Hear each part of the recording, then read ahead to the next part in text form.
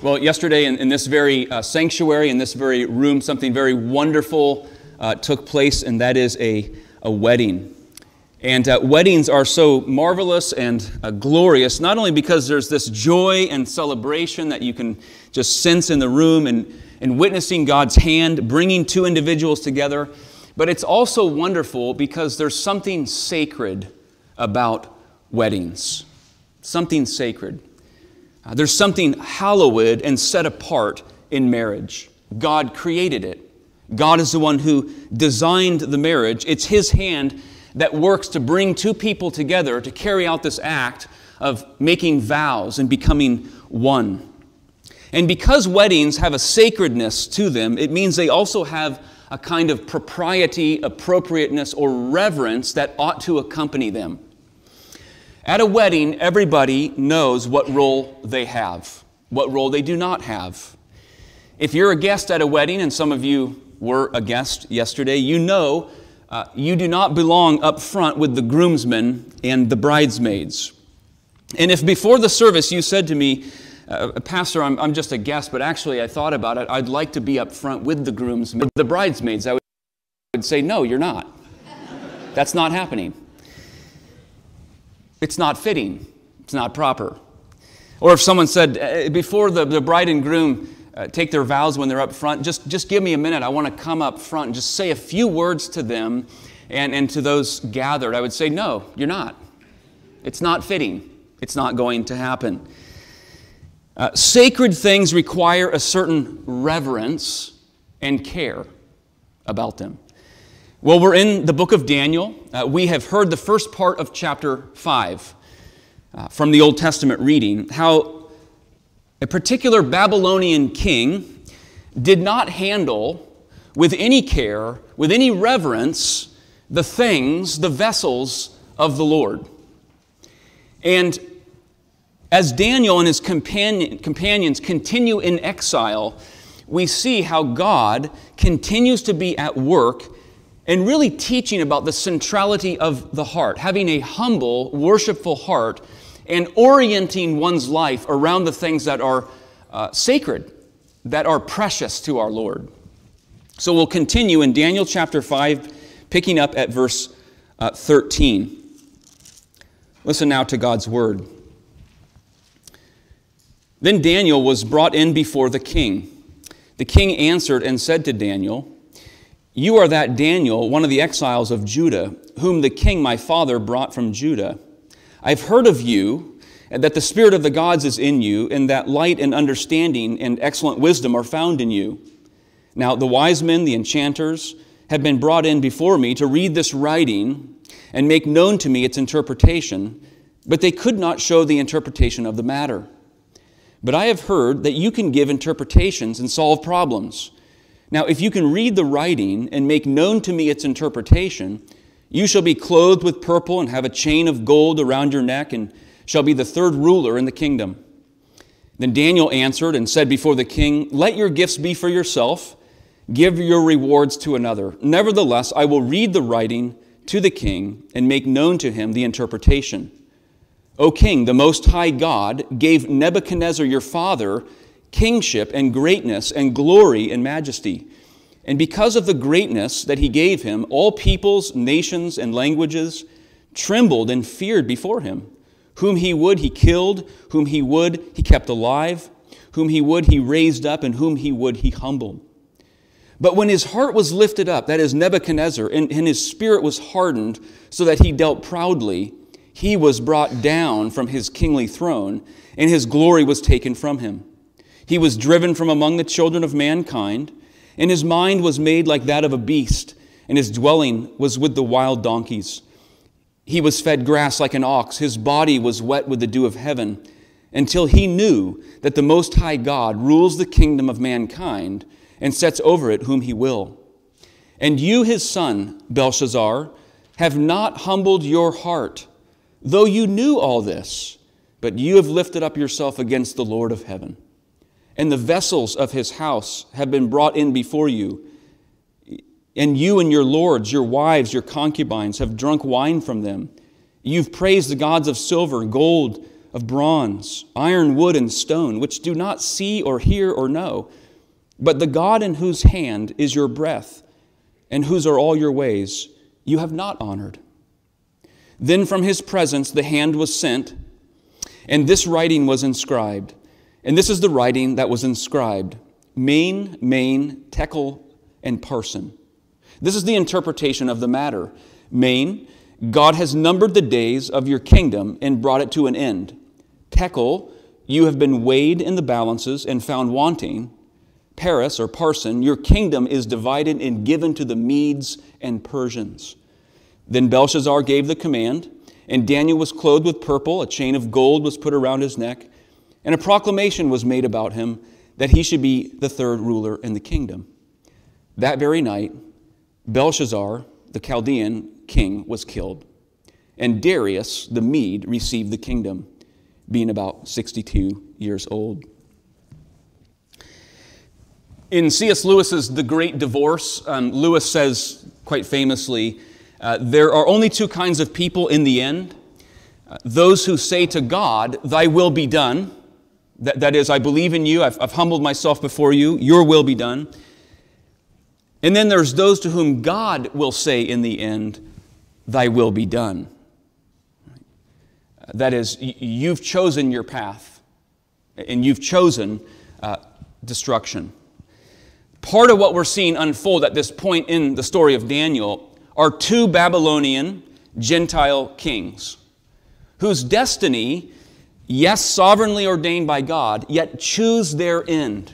Choose whether it would be pride or whether it would be humility that would be their response to the Word of God. And we will see that unfold. Recall that in Daniel 1:1, the opening verse of the book, we're told it was in the third year of the reign of Jehoiakim, king of Judah, God's people, that Nebuchadnezzar besieged Jerusalem and exiled God's people. That was the year 605 BC. The last verse of chapter 1, which we've looked at before, says this: that Daniel was there until the first year of King Cyrus, the king of Persia. That year being 538, 539 BC. So there in chapter 1, you have a snapshot telling us Daniel was there in exile, preserved by God, used by God, for a nearly 70-year period of time. Right? From the Babylonian siege to the time that the Medes and the Persians, which we've just heard, would conquer the Babylonians and become the dominant empire in the ancient Near East at that time. All the while, God's people are in a bit of a washing machine, getting tossed to and fro by one empire after another. Well, here in chapter 5, we come to the last king in Babylon, Belshazzar. And one of the clear things, or one of the emergent things through this text and lessons we learn, really centers around the theme of change. One, how fast change can occur religiously, politically, culturally. Two, how unstable change is as a foundation upon which we are to build our faith and rest upon. And three, the kind of people we are to be through whatever change occurs. Namely, Daniel is an example for us, and through Daniel, our Lord Jesus Christ. Through various seasons of change, what kind of people are we to be? There's no reason to doubt that godly change, great change, had occurred under Nebuchadnezzar. As a result of his own godly transformation, his own conversion at the end of chapter 4. You see at the end of chapter 4 in verse 36, his own counselors and lords looked to him in his reform. Recall as well, he was someone who had promoted education early on. We learn of that in the book. And very important is that when the Babylonians laid siege upon Jerusalem, we're specifically told that in the opening verses of the book, he took the vessels of the temple and he preserved them. Now, true, the Lord was at work to preserve these sacred things, but Nebuchadnezzar chose to do so. Now, it took a long time for the Lord to get hold of Nebuchadnezzar's heart, but eventually he professes, he seems to convert. There at the end of chapter 4, this is God's kingdom, an everlasting kingdom, and he recognizes it. And there seems to very likely be change and reform for the good. But then we move into chapter 5, how great a change, how great a fall, a degeneration takes place under this last king, Belshazzar. You see that in the opening 4 verses. He puts on this great feast. He demands to have those vessels of the Lord taken out. And as John Calvin says, this was an act of ridicule and insult toward God. It's not just carelessness. It's an insult toward God directly. Right? We read they're acting in revelry, indecency, drinking out of the vessels of God. They're praising the gods of silver, bronze, and stone. There's a word for what's going on here. It is profane. It's profane. I was reminded recently, just a few months ago, actually at one of our elders' meetings, one of the elders was pointing out the difference between vulgarity and profanity. Now, full disclosure, neither vulgarity or profanity was happening at the elders' meeting. Be sure. But it was an important distinction that was being made. I think I'll throw around that word profanity when actually what I meant was vulgarity. They're very different. Vulgarity is bad taste. We think of someone using words that are bad or having a potty mouth. Carelessness, vulgarities. Profanity is different, though. Profanity is defiling something that is holy and sacred. That's what's happening here. And it's no light thing. It's kind of like turning a sanctuary into a brothel. There's something very sacrilegious about what the king, Belshazzar, and the people are doing. And very likely, in fact, we know from the text, Belshazzar had learned what happened to Nebuchadnezzar. The revelation of God, the proclamation of the truth from Daniel. And you read through and you wonder, in chapter 5, where is Daniel? He doesn't seem to be dependent upon it or looked to in the same way that Nebuchadnezzar was in responding to him. But we also see the fact that it had been revealed that this kingdom will come to an end. That had been revealed to Nebuchadnezzar. Surely Belshazzar has heard these things. He knew about these things. John Calvin makes the point when the reprobate, and it's very likely Belshazzar is among them, when the reprobate know the end is near, they rush forward toward destruction. Right? The king and people are kind of giving God the fist, this act of profanity. And we'll consider this just a little bit more in a moment. But here we see the point that change is not a good foundation to build our lives upon or to trust in. If you're Daniel or another faithful Israelite and you saw great and godly reform under Nebuchadnezzar, religiously, culturally, the warning here is do not trust in the change itself, because it may change again. But trust in the one who brings the change about. So we have to be careful not to build our hopes on the success of the past. If you're older than me, you, better than me and better than those younger than me, could well testify to the kinds of changes that you have seen culturally, maybe spiritual degeneration or spiraling in certain ways over the last 25 or 50 years in our own culture or nation. You could simply look at certain parts of the world and history, Western Europe, through and following the Protestant Reformation. We give praise to God, for sure, for reform, godly reform. But to build one's hope and security on that change, on that reform, is to build a little bit on sand. No, our hope is in the God who reforms, the God who brings it about. Paul said to Timothy, preach the word, be prepared in season and out of season. What does that mean? when it's convenient and when it is not convenient. That's what Daniel is an example of. Perseverance, constant presence, depending upon the truth of God through the changes. In season and out of season. When you've got a tailwind, things are going your way culturally, religiously, but also when you have a headwind. John Calvin makes the point on Paul's words to Timothy, in season and out of season, saying Paul means here that not only pastors, but all believers are to not only be perseverant, but aggressive in overcoming our difficulties. Believers living under the evil of Belshazzar's reign would have to strain forward with zeal and perseverance and trust in the Lord. We see something else happening in this chapter, and it centers on the biblical doctrine of election and rejection. At this point in Daniel 4 and 5, we see very well two kings contrasted.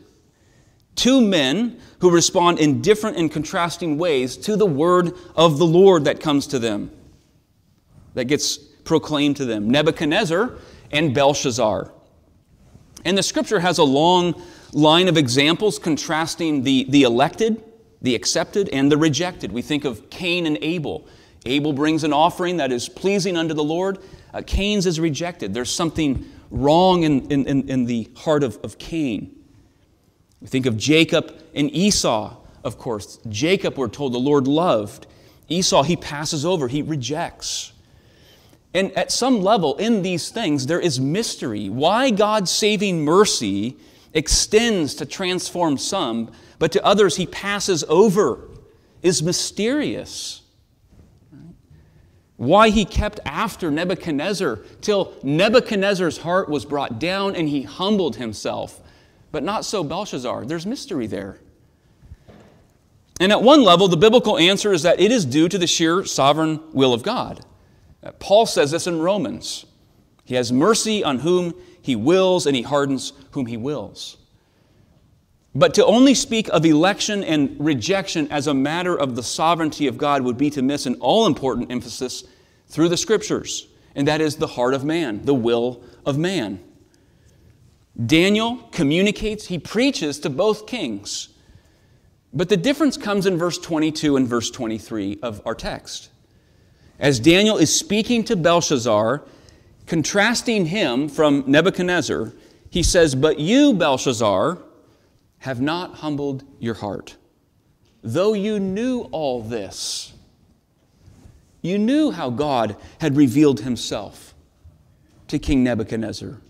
You knew how Nebuchadnezzar humbled his heart before the Lord. You knew of this godly change, but you have lifted up yourself before the Lord of heaven. Ronald Wallace makes a point here. He says, what comes out clearly within this dynamic encounter is that when Belshazzar so perversely said no to God, his refusal served only to demonstrate, justify, and seal upon his experience the fact that God was saying no to him. And God was saying no with the same almighty power and unquenchable zeal as was behind His desire to save this lost man. God is always Lord, even when a man is being perverse and being damned because he refuses to be saved.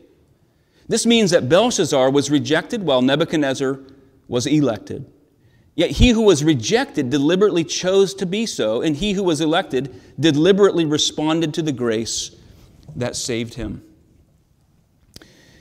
Perhaps that is a central question that all people face when confronted with the Word of God and the gospel of Christ.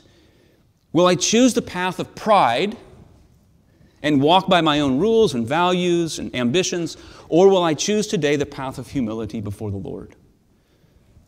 To seek His will, His kingdom. We see what happens as soon as the pride of Belshazzar comes to the surface.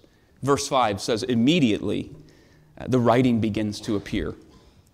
This is the judgment of God. Those words in verse 24, main, tekel, parson, the words are like three weights in descending scale. It's like saying 100 weight a pound an ounce, or $1 a dime a penny. It's a picture of the spiral or degeneration and decline of the king's kingdom and his rejection by the Lord. Right? Your days have been numbered. You've been weighed in the balance, and you will be divided, given over now to the Medes and the Persians. Perhaps most important and applicable for us is our treatment of the sacred and the holy. In every age, people are put to the same test because God still has His holy things, holy vessels. Today, we would probably say the holy things of God are the means of grace. The means of grace that our confession refers to. Those things that God has prescribed and attached to His Son, Jesus Christ. Those things by which one knows Christ, grows in Christ, and honors Christ. The Word of God. Prayer. The sacraments. Worship. Fellowship. These are not common things. They're holy things. They're holy things. I remember our family's first trip as a young person to the Capitol.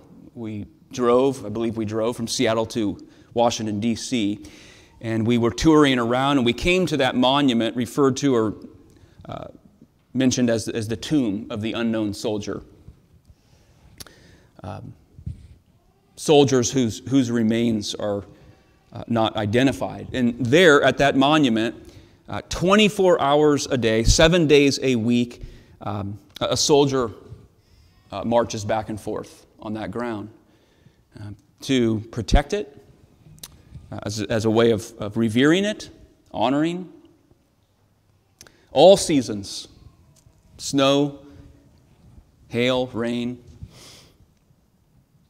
And if you were gathered there with other people, you would see most of the time people are very reverent, subdued, solemn. Right? Why? Because that's what's fitting. It's a kind of hallowed ground, if you will, calling for reverence. Well, we're living in a culture that is increasingly secular in various ways, and there are few, if anything anymore, that's considered sacred. Sacred. Few things are treated with reverence. If you were to go out today and drive in nearby towns, into Manchester, into Hartford, it would appear no different than any other day of the week. Few in these parts are worshiping the Lord with the people of God. The Sabbath is no longer treated with a sacredness. Marriage has been defiled by many, no longer viewed as sacred. The Bible itself sits on the shelves of many homes. It's viewed like any other book by many people. One author said, the danger for most of us today is not so much that of committing Belshazzar's kind of sacrilege. Our temptation is simply to the careless use and lighthearted neglect of these means of God's grace. For Shelley and I's, my wife and I's 20 years of marriage, 20, right? Just joking. With few exceptions. We set out on this from year one, and we've carried it out. Each week we go on a date night, and I know some of you do that as well. That usually involves going out to eat, and on special occasions we'll go out to somewhere a little bit nicer. And for those times we usually dress up a little bit better. And why would we do that? We would be no less married. There would be no less love or acceptance if we dressed down with sweatpants and an old t-shirt. It's because it fits the occasion. Think about why do people dress up for a wedding? It fits the occasion, right? When it comes to one's whole life before our holy God, it is fitting to arrange our lives around that which He values. And that's one of the great fights in the Christian life. Am I valuing the things that He values? We were made for that. That's where delight and joy is found. My children have on occasion done something I used to do when I was a child, and I'm sure young people here, you've probably done this, and that is you rearrange your room. If you share a room, it needs some collaboration, but you rearrange your room. So that might mean moving the bed from one place in the room to another, turning the dresser a little bit, a couple other things, and now the space in that room looks quite different. Our lives are like that. Our lives are have a certain space. And sometimes things need to be reordered. Sometimes things need to just get out of the room altogether. Now, I'm not suggesting a moral self-cleanup effort, but rather just highlighting how important ordering and reordering our lives are around the things that our God considers holy. Worship with the people of God, His Word and devotion, fellowship, the Lord's table, prayer, so that at the center of that room is the honor and the glory of Jesus Christ, this one who pursued us with His love and gave Himself for us. Paul puts it this way in Corinthians, 2 Corinthians 5. For the love of Christ compels us, moves, controls us, because we have concluded this, that one has died for all, therefore all have died, and He died for all, that those who live might no longer live for themselves, but for Him who for their sake died and was raised. What higher calling is there than to order our lives around the glory and the honor of Jesus Christ? Let's pray. Oh Lord, thank You for Your hand of providence, Your hand of redemption in the life of Your church. Lord, for the preciousness of Your word. Lord, for the means of grace that You have given to us, that we might grow in grace and know more of Your favor and Your mercy upon Your people. We pray that You would be gentle and tender with us, Lord, as Your flock. Convict where there needs conviction, encourage where there needs to be encouragement. Lord, all for the purpose of bringing glory to Your name and also joy to us as Your people. Help us, Lord, to help one another in seeking first the things of God and Your kingdom. We thank You, Lord, for Your Holy Spirit that is at work in the lives of Your people, to order our lives accordingly. And Lord, may we fall and rest upon Your grace, for it is sufficient. You are sufficient for us. For this we pray with thanks in Jesus' name. Amen.